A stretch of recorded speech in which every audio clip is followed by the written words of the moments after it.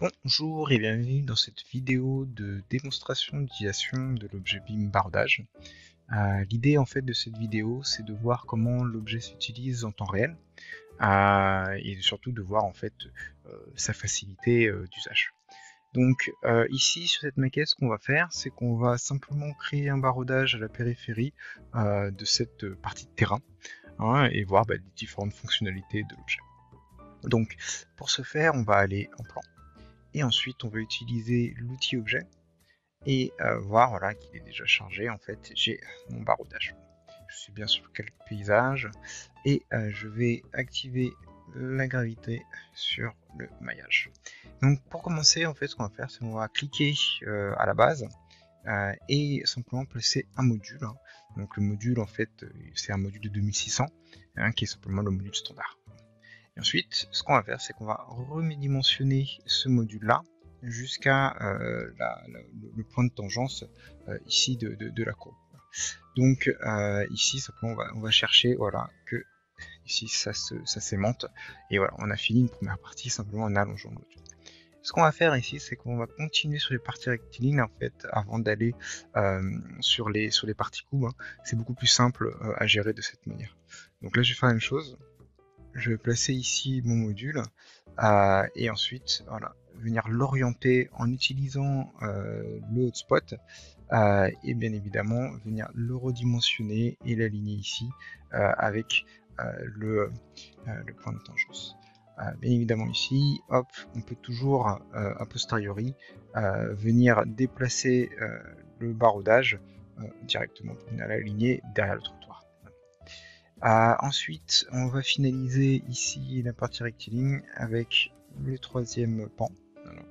Donc, encore une fois, on vient placer ici l'objet, on vient le mettre et le faire pivoter au bon angle et l'allonger de manière à ce qu'il vienne ici, on va l'aligner avec l'angle du bâtiment. Et bien évidemment, le décaler légèrement pour qu'il soit bien placé sur le terrain. Voilà. Donc ici, on a fini les parties rectilignes et là, on va passer aux parties courbes.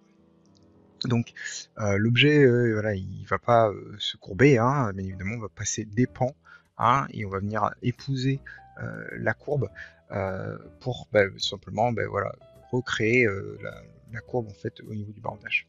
Ce qu'on va faire ici, c'est qu'on va utiliser le point chaud de fin ici, qui sert simplement lorsque j'ai un poteau final. Donc là, je n'ai pas de poteau final. Donc l'idée, c'est simplement d'utiliser ce point-là à chaque fois, de venir aimanter le poteau de départ du prochain segment, et en fait, après, de venir les faire pivoter de manière à recréer la courbe.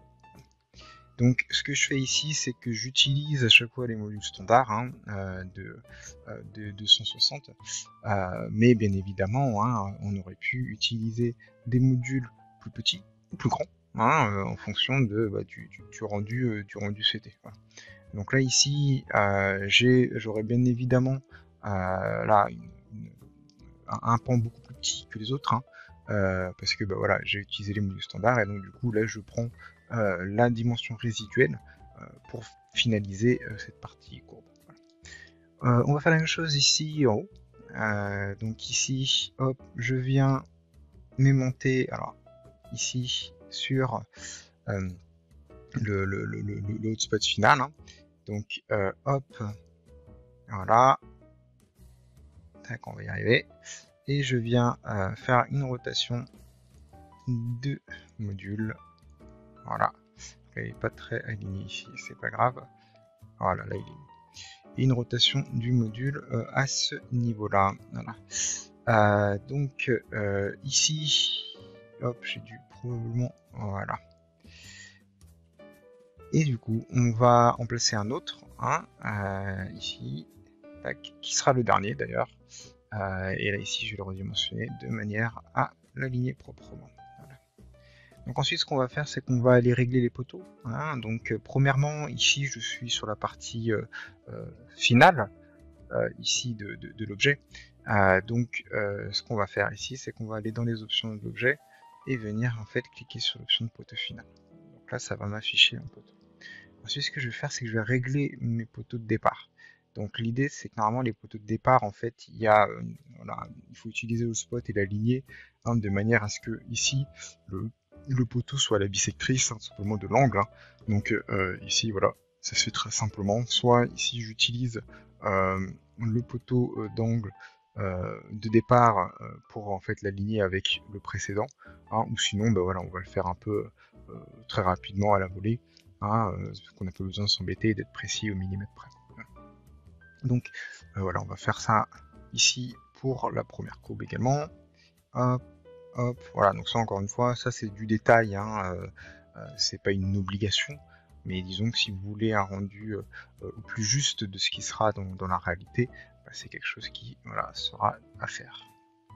Hop. Et il en reste encore deux. Boum. Boum.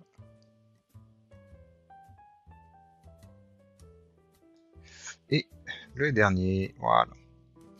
Donc là, on a tout fait au niveau du placement, ça nous a pris 5-6 minutes pour placer tous les modules. Donc c'est plutôt rapide au niveau de la modélisation. S'il fallait bien évidemment tout redessiner, on n'en serait très probablement pas à ce temps-là. Donc là, ce que je fais, c'est que je vais quand même tout sélectionner et je vais créer en fait un groupe. Parce que ces modules en fait vont partager certaines options, notamment la hauteur et les finitions, et donc du coup voilà, c'est pas la peine de venir les sélectionner un à un pour modifier ces informations. Donc là voilà, on a notre groupe en fait en plan, et donc ce qu'on va voir, c'est que maintenant en 3D on a également ici le barreaudage qui s'affiche. Donc il est plutôt pas mal, là ici l'angle est plutôt sympa. Bon, ici, voilà, l'angle un peu dur, ce qu'il aurait éventuellement fallu faire, c'est avoir par exemple des modules d'1 mètre plutôt que des modules de 2,60 pour avoir quelque chose d'un peu plus doux, mais globalement, voilà, on va dire que c'est ok. Donc là, ce que je vais faire maintenant, c'est que je vais sélectionner le groupe, et je vais venir changer certaines options. Donc premièrement, je vais ici changer certaines options de hauteur, parce que généralement ce genre de barreaudage est un peu haut, donc là on est sur du 1,50. Voilà, généralement c'est un peu plus, c'est même du 2 mètres.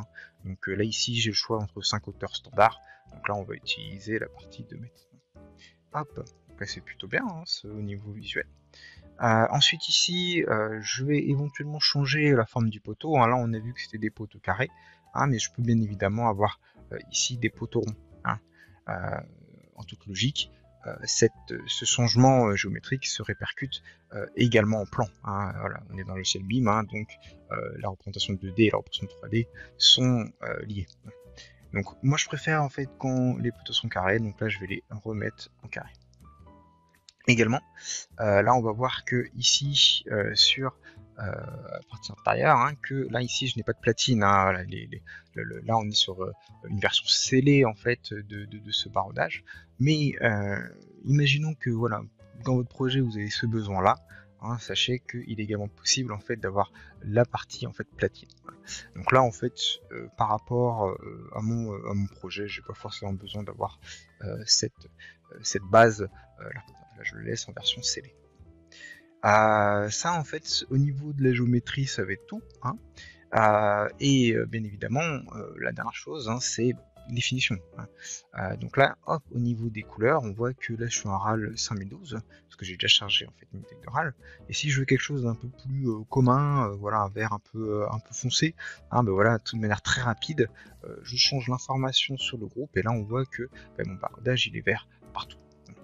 Bien évidemment ici je ne suis pas obligé d'avoir du monocolore, je peux avoir en fait du bicolore, et donc là en fait j'enlève ici cette chaîne, et là par exemple au niveau de mes barreaux on va dire voilà, je vais prendre un jaune, et là je vais prendre un anthracite RAL 7016 par exemple, voilà comme ça, et du coup voilà, je suis également dans la capacité de faire ça.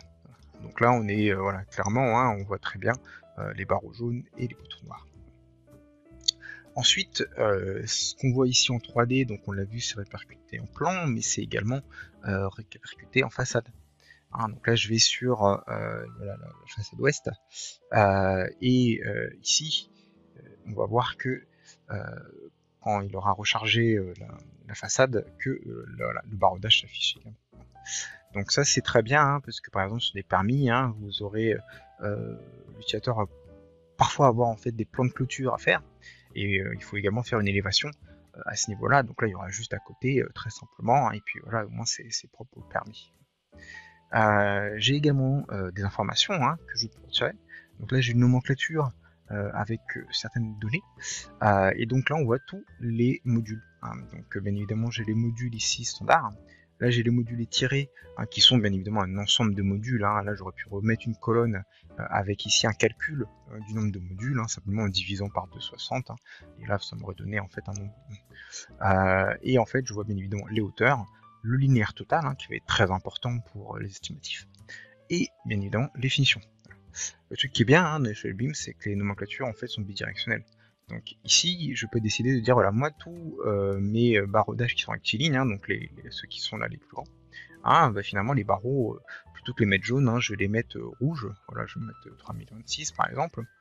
Ah, voilà, pas sûr que ça soit validé au permis, hein, mais hop, on va dire que c'est OK. Et donc là, j'ai changé ici ces trois modules-là, ces trois ensembles de modules d'ailleurs.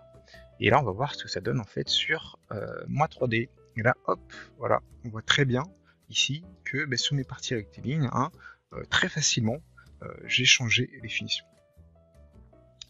Donc voilà, hein, au niveau de cette démonstration, hein, sur cet objet baroudage pour Archicad, grâce en fait au côté un peu dynamique du logiciel, en fait, on a quelque chose qui est vraiment très efficace, hein, au niveau du projet et de la modélisation. J'espère que la vidéo a été informative et que les prochaines le seront également. Voilà, au revoir.